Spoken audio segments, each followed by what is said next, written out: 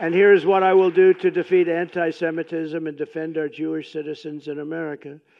My first week back in the Oval Office, my administration will inform every college president that if you do not end anti-Semitic propaganda, they will lose their accreditation and federal taxpayer support.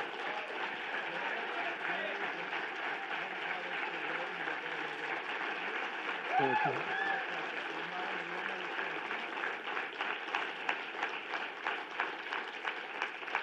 Truth is, you don't have to do much after that. When you do that, it's going to work miracles. Please sit down.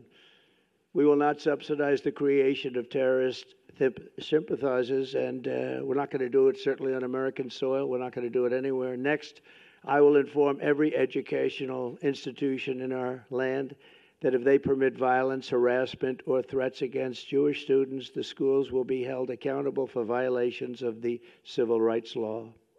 Very important. Jewish Americans must have equal protection under the law. They're going to get it.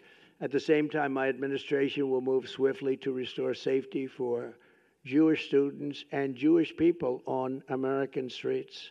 Thanks for watching. Stay updated about breaking news and top stories on the NBC News app or follow us on social media.